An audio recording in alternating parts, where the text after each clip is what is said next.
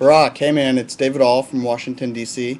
My question to you, as an employer who provides healthcare coverage to my employees, won't your government run healthcare program, which resembles Medicare, be a disincentive for employers to continue to offer healthcare coverage to their employees?